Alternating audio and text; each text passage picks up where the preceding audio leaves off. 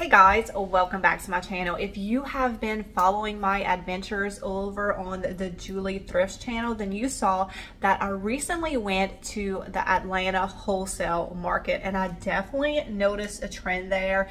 There was lots of items that kind of had this old world antique look, which was very interesting because I've been doing that a lot on my channel. So we're gonna lean into that. I'm gonna be doing some more of those looks, and then on some upcoming videos I definitely want to do some dupes of some things that I saw on at Atlanta market that I would love to try to recreate. So for this video, let's take some thrifted items that I recently purchased and give them a beautiful makeover. And I also want to thank Squarespace for sponsoring today's video.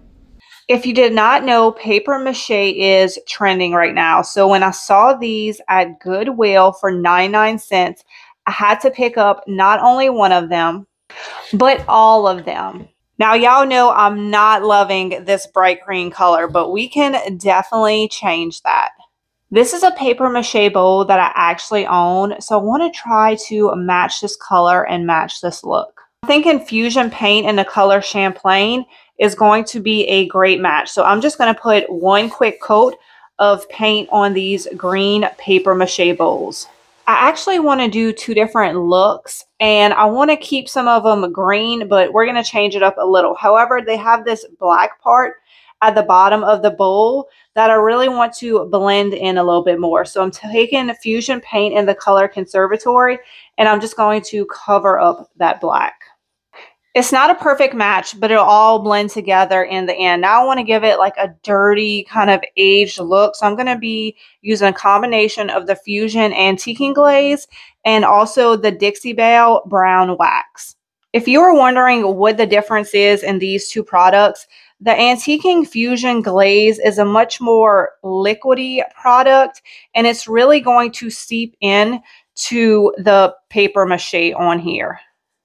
And the Dixie Belle Wax is going to be much darker, and it's going to sit more on top of the piece.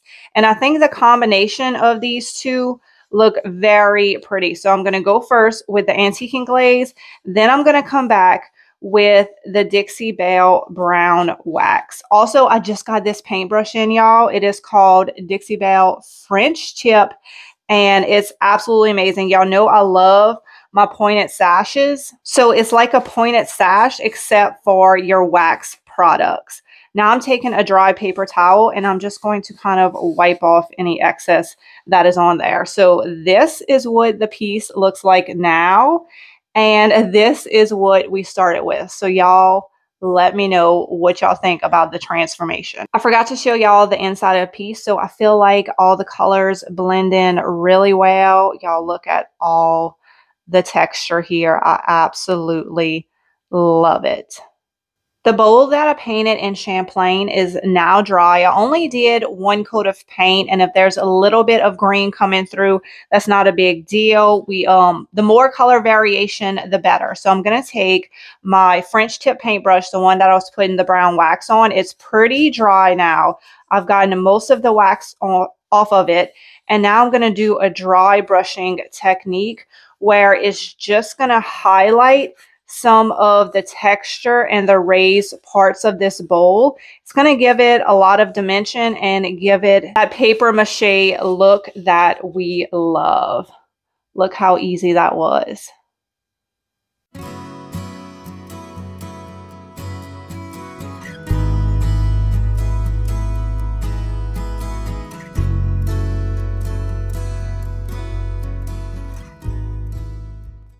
Y'all, look at these beautiful chunky bookends, and look, the top is open, a perfect place for greenery. It would look amazing with a chippy finish. So I'm thinking the Gustavian White milk paint will be the perfect option. If you have not used milk paint before, it comes in a powder form and you mix half powder with half water. Once your powder and your water is thoroughly mixed, then you're going to paint your piece. It's just going to go on like any other paint. The first coat is not going to be full coverage, but by the second or third coat, just depending, you know, the darker colors take a less coat. So just depending on what milk paint color you use will determine how many coats of paint you're going for. Also, what look you're going for. So if you're going for a more distressed look, or sometimes I use this as a wash and I just want to put one coat of paint on it. This is what it looks like after one coat of paint. Now I'm going to go ahead and put the second coat of paint on. When I have my last coat of milk paint on, I like to take my heat gun and apply heat to it. When you apply heat to milk paint, it kind of makes it dry in place and gives you tons of texture. And a lot of times it also makes it chip. My bookends are all dry. Let me show y'all some beautiful close-ups of all this amazing texture and crackle we got. This is why I love milk paint. Now, I could take some sandpaper and distress it some more, but I am so obsessed with all of the texture that I got that I think I'm going to leave it as is. I'm just kind of taking my hand and rubbing it over the paint, and it's just chipping off a little bit and bringing back some of that wood that is underneath. You see that? Love this. Look all that crackle right there. So I am just going to seal this piece up with some Fusion beeswax that'll seal in this milk paint, and these beautiful pieces will be done.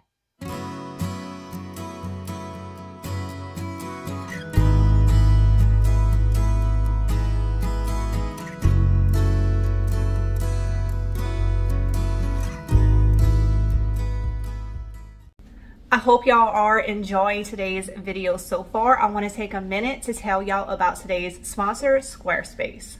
Squarespace is who I chose to host my e-commerce store, and when I started, my website only had one tab, the home decor section, and since starting my website, my business and website has grown exponentially, and Squarespace had everything that I needed to accommodate that growth. Squarespace is extremely user-friendly, so as I added more products, it was very easy for me to redesign and redo my website on my own. But if you do need help, Squarespace has an excellent help center as well as 24-hour customer service.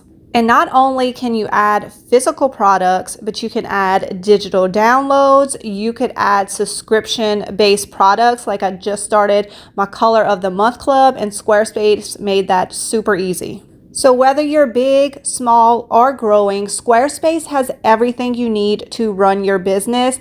So y'all go check out squarespace.com/Julie's Designs and Signs, and Squarespace is giving my viewers 10% off when you use code Julie's Designs and Signs. And I will have everything linked in the description below for y'all. If you have gone through the wood out at the thrift store, you have probably seen something with a heart cut out and you're like, it's so cute, but what can I do to cover this heart? Today, I'm going to show y'all an easy way. This is a resin casting. I made it from IOD's frames mold, and I'm just going to take some Gorilla Glue and I'm going to glue this resin casting on to the wood piece and let it dry for 24 hours. I think this oval shaped frame fit this piece really nicely, but in case you have a bigger or smaller heart, I want to show y'all some other options. I could have used this one, which I think might have been, oh, which one should I use, y'all? Now that I see this on here, that's really cute too. And then there's also this smaller one. So they have lots of different options that you can use. And if you have never used resin before, it dries super hard. So it's a perfect thing just to put over a cutout, but also be decorative. My piece has dried overnight. It is really stuck on there. It's not going to be going anywhere. Now it is ready for paint. I want to use Dixie Belle paint in the color French Linen. I would say French Linen is kind of a grayish color. It has lots of beige in it and lots of gray. And Dixie Belle chalk mineral paint, if you're not familiar with it, it's a chalk paint. So you can paint it on. It goes on super smooth. You can leave it as is, or you can wet distress it or sand it with sandpaper. The course, you can find all the products that I used in today's video on my website, Julie's Designs and Signs, and I'll also have everything linked in the description for y'all. Y'all know I love the Stallmaster pointed sashes. They are great for so many projects, but I'm really having lots of trouble getting around the candle holder right here. So Stallmaster creates this brush. It's called a angled finch. It is not broken if you order this, but it's so great to get into all the hard to reach places because of the angle on it. I am loving this French linen color. I decided to leave the handle natural wood because I thought it looked really pretty like this. Now I'm going to take my sander and I'm going to do a combination of distressing it with the sander and wet distressing. I feel like the combination of both give me the most natural look when I want to distress a piece. This is IOD's new Rural Scenes stamp. It comes with 2 pages of all these little pieces that you could either build your own scene or you could use them on their own. Like they have this little cottage right here. So I thought it'd be cute to maybe do my own little pattern across here and then maybe do something right here. I'm going to stamp the top first. I want to use the gray ink. I don't want it to stand out too much. I kind of want to go for a more tonal look. So I'm going to stamp the top. And then it goes over the edge, so I'm just going to bend it over and also stamp that part as well. On this side, I want to stamp this little cottage. On this side, I'm going to add a little tree and these cute little sheep right here. So I'm going to lay it out how I want it and then pick it up with my thin mount. I'm going to ink it up with my IOD gray ink and then stamp it on my piece. This is definitely a very tonal look, but that is exactly what I was going for. I recently saw somebody in the Julie's Designs and Signs Facebook group create a scene with this stamp and stamp a lumbar pillow. It was absolutely beautiful. They used the IOD blue china ink. On my little oval, I want to add some Fusion Antiquing glaze to it. I think it's just going to bring out all the details of this little frame. And it's also going to tie in some of the brown wood tones on the handle. I'm just using one of the Stallmaster artist brush, and it's really easy with this brush to get all the edges. So you just want to put the glaze on, and then you're going to wipe off any excess with a dry paper towel. For my picture frame, I think I just want to stamp these village people right in the center. Look how cute they are, a little woman and her husband and their dog. I think this piece came out really good. Y'all let me know if y'all think I did a good job camouflaging this heart.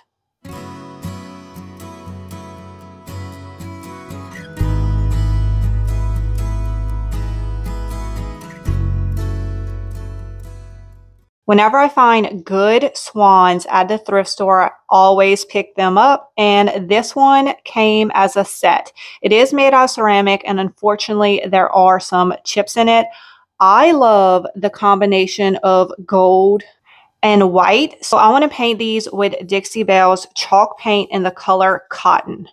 I do want to distress back a lot of this gold, so I'm just going to do one quick coat of paint on them. I think I'm using my Stallmaster number 12 pointed sash. It's so perfect for these small projects with lots of details.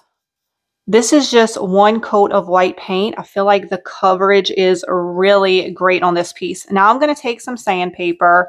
I got a round piece. That way I have a little more control over it. And I'm just going to extremely lightly sand back some of that gold, and I'll probably come in and wet distress a little bit.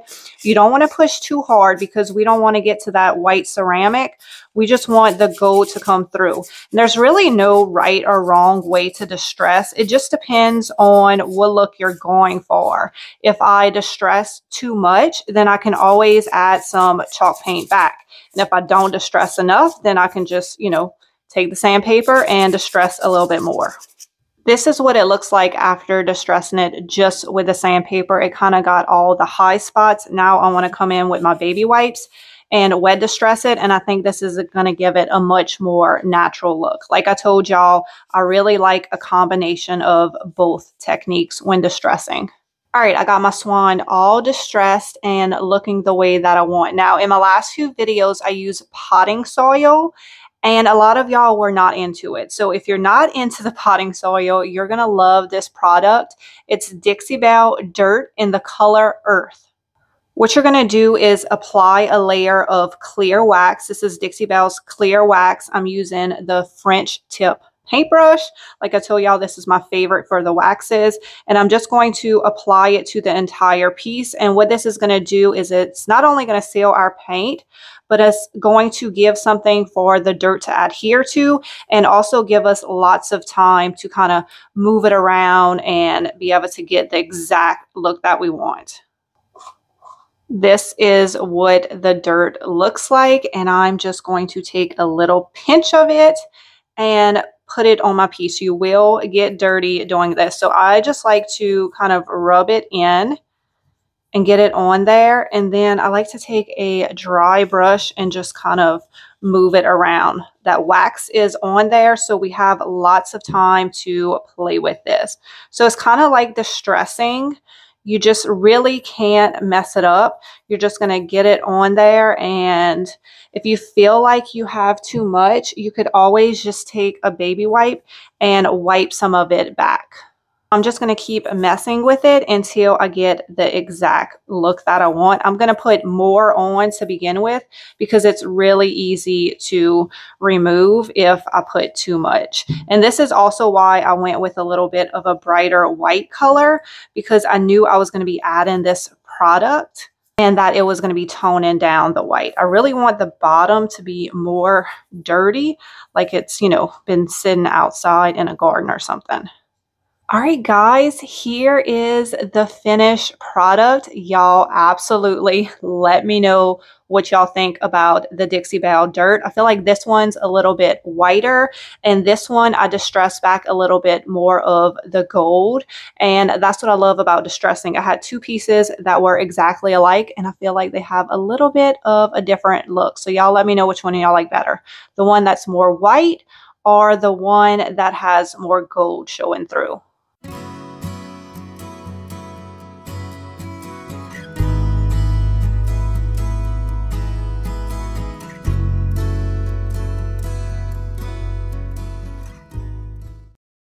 Alright guys, that is it for today's video. Y'all know the drill. Leave a comment below and let me know what was your favorite project. I also have a few announcements for y'all. So as you may have noticed, I used several Dixie Belle products in this video, y'all. I am now carrying the Dixie Belle paint line.